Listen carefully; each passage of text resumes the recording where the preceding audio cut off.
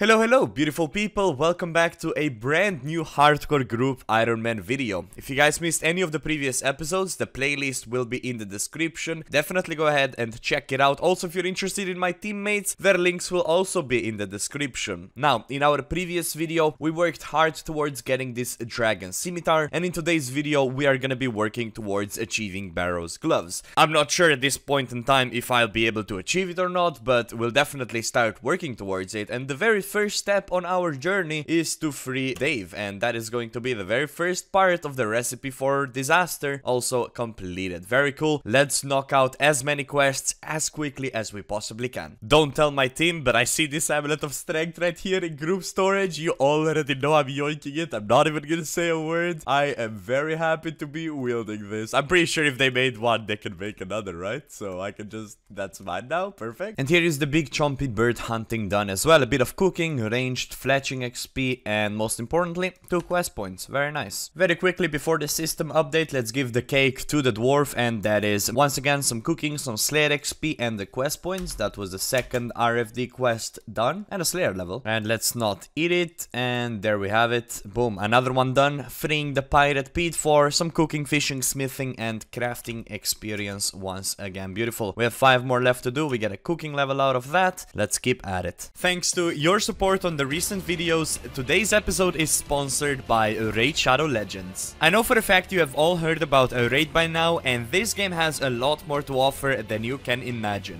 Now, I've personally spent a lot of time leveling up my character in Raid, and let me talk to you about my favorite champion, Bellower. I absolutely love this guy. He has 3 different abilities and all of them are AoE, so he is perfect to clear out your campaign stages and help you level up your other champions. As you can see, I have personally geared him with as much damage as possible, so he's able to clear the stages as quickly as possible. I personally love the fact that I can play it on PC or on mobile, depending on what I'm doing. I also want to talk to you about Sylvania, Guardian of the Spirit Keep. She is one of the many boss fights you can encounter, and she is extremely strong. She heals up to half of her health every time she gets a turn, whilst also dealing bonus damage depending on how much HP she is missing. As she heals so much, it is best to bring your highest DPS champions with healing debuffs and stack up heavy damage on her. Once you've done that, the boss fight should be a breeze and you can reap her rewards. Now, playing the campaign is by far the best way to level up your champions. You can grind your XP and you get loads of silver, but on top of that, a couple extra artifacts at the same time. And if you want an even bigger head start, all you have to do is hit the link in the description or scan the QR code right here. New players will get an epic hero called Chonoru, who is an amazing hero for the Doom Tower. You will also receive 200,000 silver, 1 XP boost,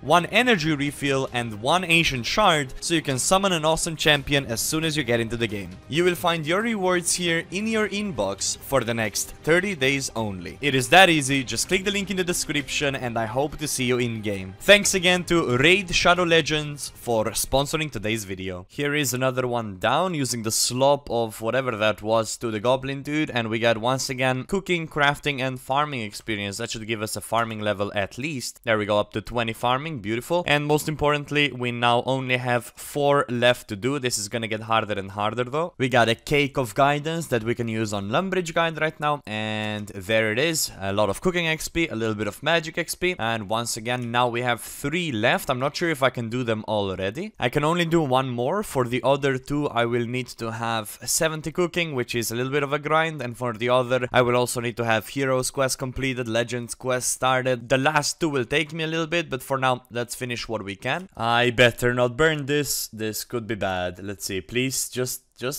don't burn and we're good, right? Nice, perfect, amazing, nice. Okay, so I can now just return to Lumbridge and complete this quest as well. Alright, and now for the last 2, I actually cannot complete them yet. A lot of stuff to still train, but we're up to 130 quest points already, so it's all about getting even more quests right now. But let's quickly check our chest and see which gloves we can get up to now. We could now buy up to adamant gloves, and it only cost 3,000, so you know what? Let's just buy them, even though, you know, it's 3,000 3000 gold, but I can use these gloves for pretty much everything for now. And now let's just focus on getting all the requirements for all the other quests. Firstly, let's work on 50 mining. That should take me probably like 2, maybe 3 hours. Finished a 2-hour movie whilst clicking some rocks, and we should be getting level 50 anytime now. There it is, level 50 mining. We can now proceed with the heroes quest. The reason why we needed that was to basically get ice gloves. So let's go ahead and do that. We quickly kill the queen for some ice gloves, and now we can go through with the whole heroes quest. Nice, there it is, heroes quest also completed. We do get a lot of experience spread throughout the different skills, so let's see if we get any levels. We get 27 in herb, 37 smithing, and we get anything else? No, that is it. But most importantly, we get a quest point, and also we can now enter the guild, and once we do make a little bit of money, we can buy a dragon battle axe, and that pretty much is our best way to increase our strength when we are PVMing pretty much. So it's gonna serve us as a super strength potion for a long time to come. However, I'm broke right now, so let's keep questing. That is the completion of Death Plateau, and now we just get a little bit of attack XP for this one. Alright, Troll Stronghold completed, and we now have an ability to wear climbing boots, which is a slight increase to strength.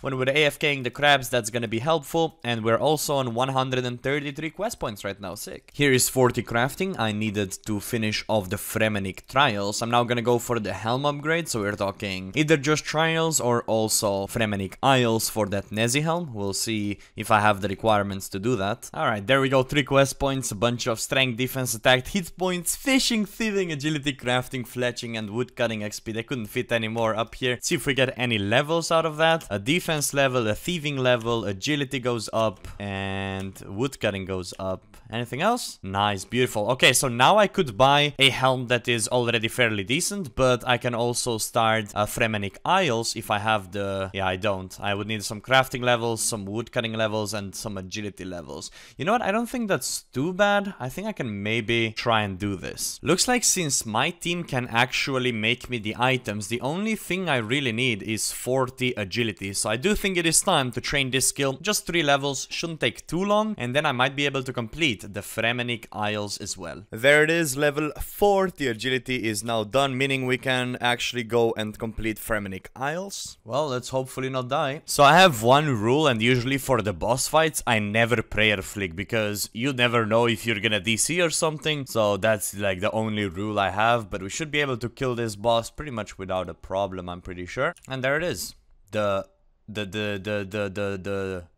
The Troll King is dead. We get his head, and we basically have the Nezi helm completed. All we gotta do is run back, and we are good to go. I actually didn't know I get to choose the experience reward. I guess hit points is the slowest one to train, so let's choose hit points, and let's choose hit points again. I honestly don't really think it matters that much. We ended up getting some XP in other skills as well, but most importantly, Helm of Need is not. It's gonna be our best in slot helmet for a very long time, and look at that. 10k woodcutting, 5k crafting, construction, and obviously the Nezi helm. So the only helm that's gonna be a little bit better than this is gonna be Black Mask once we do actually start training Slayer, but for now we look like an absolute beast. This is wonderful. Nice. That is Water Talisman, just killing these wizards because I have to create a mud rune for the next quest. So now I basically just need to get an Earth Talisman as well, and a few minutes later that is an Earth Talisman. Let's go ahead and make ourselves the mud rune, where I think I just figured out that I'm an idiot. I don't think I can actually do this, can I? I need level 13 rune crafting. Oh, whatever, man. I'll just craft what...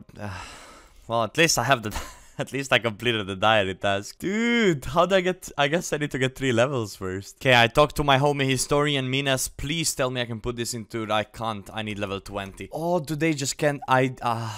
You know what? I have a strategy. I know if it's not efficient, but I will clean fossils and hope for lamps. And then I'll put those into rune crafting. Hopefully I'll be able to. Alright then, that wasn't so bad, I guess. That's level 13. Rune crafting, I can now continue with the quest, but first I need to mine an inventory of essence. Because I want to get... I don't know why, but I'm just gonna do it. Oh yeah, let me just use my low talisman to... Oh, man, I don't know what I'm doing, bro. Well, here we go, round number 3. Oh, man, hello? I am not going to admit how long it took me to get this sorted, but can I please have some mud runes? There it is, beautiful. Now I can actually go ahead and do the quest. The Eyes of Glowfree should actually give us very nice experience, so 12k in magic, 6k in rune crafting, a bit in woodcutting, and a little bit in construction as well. So that allowed us to go from 13 to 25 rune crafting straight away, and we also got a magic level out of that, so that is amazing. I think I'll go ahead and complete Watchtower next if I have all the requirements. I will quickly relocate my house to Hasidius just so I'm able to now quickly teleport to house,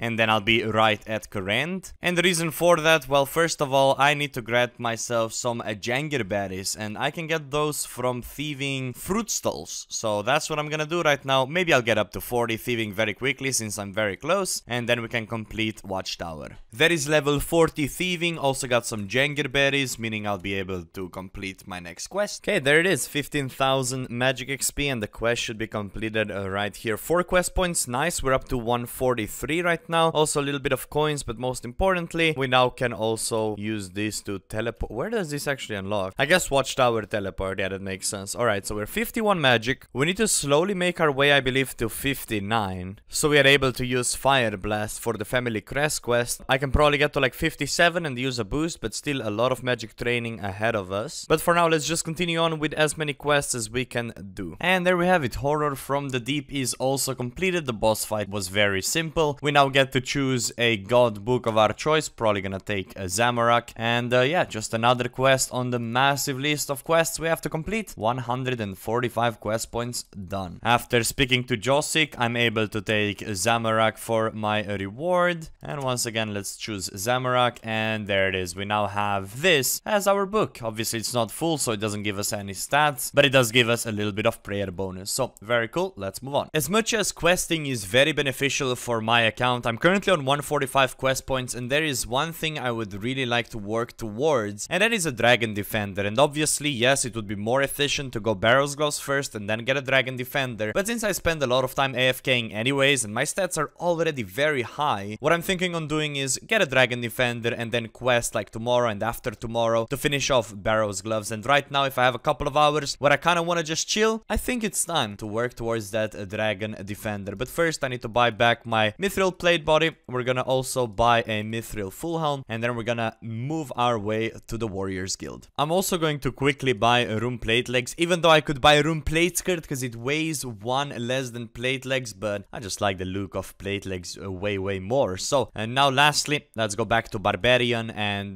buy a Mithril Helm there, and we should be good to go. That was quick. First Defender obtained. We are on Bronze right now, very cool. Only took me 2 minutes apparently. Up to Iron Defender, I have killed 16 Cyclopses so far, so I'm getting very lucky. Steel Defender, we are on 100 kill count exactly, so that's honestly not too bad, we'll take it. Up to Black Defender, 127 Cyclopses killed. Pretty good luck, still maintaining the lucky spree, and we can go right back and hopefully we get another in those 100 tokens. There it is, our very first Longbone. Also got the collection log pop-up, pretty cool. This is awesome. Right as I was about to go AFK a little bit, we got a Mithril Defender as well, and we're on 143 KC. I'm going back to the crabs for a little bit and I'm returning later, but that is very good. Almost 85 strength as well. Finally up to Adamant Defender. This one took me quite a little bit of time, and now only rune to go, but first I need to get more nature runes so I can alch all these drops. Not too long after the Adamant Defender, we now have a Rune Defender, which is amazing. That means we can now go into the bottom room, get better drops, and most importantly, work towards the final Dragon Defender. Sick. There it is. It dropped. Okay. It took me 75 of the, well, these big Cyclopses to get one, and Dragon Defender obtained on the account that we created about 8 days ago. Well, not about, straight up 8 days ago, and this is the gear at the moment. That is honestly pretty impressive. I mean, we have pretty much best in slot helm, body for a while, and the D-Sim is gonna serve us really well up until whips, and dude, we're looking good. The only thing that can be replaced, that can be better, are these gloves, so now we're gonna start working towards finishing the Barrow's Gloves pretty much. But yeah, very happy to finally achieve the Dragon Defender. That is 40 smithing. I'm now gonna go ahead and do Family Crest quest. Alright, looks like we're entering the wilderness for the first time. This guy's not gonna hurt us, bro. He has a black mask and full rune. We should be good. This can be a little scary though. There's a level 61 and pretty bad gear. We'll let him be. We'll let him do his... Oh my god, he's risking like crazy. What the fuck? Alright then. I'll be ready to TP if needed. Okay, are we good? Did I do it? I think I did it. Nice. And there it is. The family crest is now completed for, well, some gauntlets that we can turn either into gold gauntlets or cooking gauntlets. And it's also a pre-requirement for Barrow's gloves. So that's very cool. That is out of the way. And now I think I'll go on and try and do underground pass. It's probably gonna be a little bit annoying though. I feel like I'll be failing a lot with 40 agility. Oi, oi, oi. This is gonna take forever. Fail number 2. Yup. There it is again. Yup. You are fucking kidding. So I'm pretty sure for this one I can just kill him from afar and then telegrab the amulet. Am I not able to? Maybe I can find an angle. There we go, I found an angle. This guy might slap me though. Okay. Yeah, I think this is doable. I can do it from there, but I can't do it from here. Nice. Okay, let's see if I can telegrab it. Nice. Okay, so that worked. That's pretty cool. You can't make this up. Surely I can fail this again, right? Oh my god, we gone and did it. I can't believe it. So I go here and then I use this on the middle, right? Boom, and then use here. No way I DC'd right now. Hello? We good? I think we're good. Bro, that was scary actually. Just like being unable to move for so long. What the fuck is that? Alright, I think we're good though. I think the quest is basically almost done. Alright, there it is. Underground pass done. We can now use the Iron spell, but also a bit of agility, a bit of attack XP. And now if I get 200k, I'll be able to upgrade this and actually use it. Iron staff is not too bad at our level at the moment, so that's pretty solid. I still have a bunch of quests to do, but we are now over 150 and the remaining of the quests are not that hard to do, so I'm probably just gonna try and do them as fast as I can. It's been a while since I've done this, but I think if I talk to this dude, he should be able to upgrade my Staff of Iban, and 200k is what we'll give him. And that should do it, right? There we go. It's upgraded, and now it has 2.5k charges. Really cool stuff, and back to questing, I guess. That is very quick Corsair curse done for 2 quest points. The very next goal I need to reach is level 48 agility, and after that level 70 cooking. I'm gonna start off with agility. This is probably gonna take me quite a little bit of time to complete, but I personally don't mind agility that much. It's just running laps. It's pretty mindless. All I have to do is watch some shows on the side and I should be good to go. Pretty much all day of agility later, we ended up going from 40 to 48 agility. We will need this for a recipe for disaster part. And the last thing we'll need to do is cooking. So I guess mess hall is probably my best option for that. And I guess I'll get at it probably first thing in the morning. Boy, did I not expect to be doing this for cooking. But you know what? It is not that bad. I've been doing it, what, for about 2 hours right now, I'd say. 35k an hour, semi-AFK, and we're up to 58. Cooking, obviously, we do need 70 to go for the Barrow's gloves. And when it comes down to the actual favor, we did end up reaching a 100% Hasidias by simply doing mess hall. And I think I'll be stuck here for another 2, maybe 3 hours until I reach level 70. Yeah, it's gonna be rough, but I think I can do it. So that's gonna be my life for a little bit. I'll catch up to you once I'm 65, because then I can move on to pizzas. Alright, we're not gonna talk about the fact how long this took me. Do not look at this. It didn't take me an entire day. I perfectly love clicking food and cooking it, and there is 65 cooking, so I'm not even done yet. But at least I'm now able to create pizzas inside the mess hall, so that should speed up my XP per hour by quite a little bit, and we should be able to reach that level 70 for Barrow's gloves. Alright then, wow, this took forever, but there it is, 70 cooking, meaning we can now attempt to complete the awawogi part of the recipe for disaster. So yeah, I'll prepare for that. I think I need to get 4 different grigris and whatnot, and yeah, let's start finishing up on the Barrow's gloves. Bro, this place scares me, man. I don't know what it is, just the fucking snakes at the wall, snakes on the floor. Nah, I don't like it. Alright, there is no way I burned 3, right?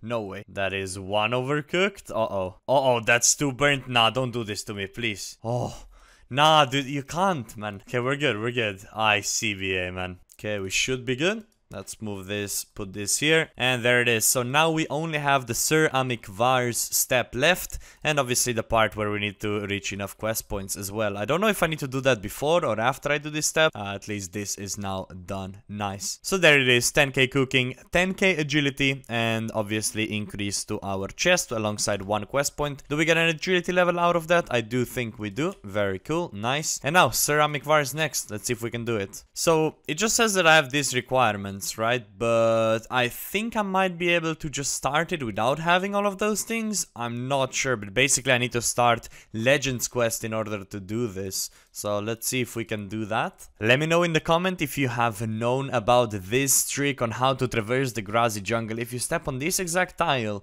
and chop down this jungle tree, your character will basically just run right through everything. And I've known this for, well, forever, and I still see people struggle to traverse through this area, but as you can see, you can go through like in a matter of seconds. And the reason we needed all of those quests and all of that is because of this vanilla plant. We need to search it, find the vanilla pod, and now we can continue creating our, well, whatever we're creating here. And just like that, we have a brulee, and I think I add this to it. I do need to be in the lumbridge to do this, so if I rub this, I'm able to ask a dragon to cook my brulee, and I do have anti-fire shield on and ice gloves, so I shouldn't be taking too much damage here. But this can actually apparently hit quite hard. And let's see if this works, and if I take any damage from the dragon. Looks to be just fine. And with that, we now completed all the sub-parts of the recipe for disaster. But another problem occurred that I was unaware of, and that is the fact that we don't have 12 magic logs, and without 12 magic logs, we are unable to complete Desert Treasure. Without Desert Treasure, we're unable to, well, basically go for the boss fight, right? So there is 4k cooking XP, hit point XP, and an ability to buy dragon gloves from the Clunimancer chest, and also we're currently sitting on 155 quest points. There's gonna be a large cutscene ahead of us, and after that I need to find a solution to my magic log problem. But I do believe this is going to be where I will be ending the episode for today. In the next one, we're gonna 100% be finishing off our Barrows gloves. We're gonna find a solution to our magic log problem, whether it will be Wintertod or Slayer to get it as a drop. And after that, it will actually become really fun to start doing some group Ironman content together. Now that we'll have Barrows gloves achieved on the account. But once again, as always, if you guys made it this far into the video, please consider giving me a like. Also, feel free to comment and check out episodes 1, 2, and 3 if you haven't seen them yet. That being said, hopefully I'll see you very soon again with another video. Until then, stay safe and bye-bye.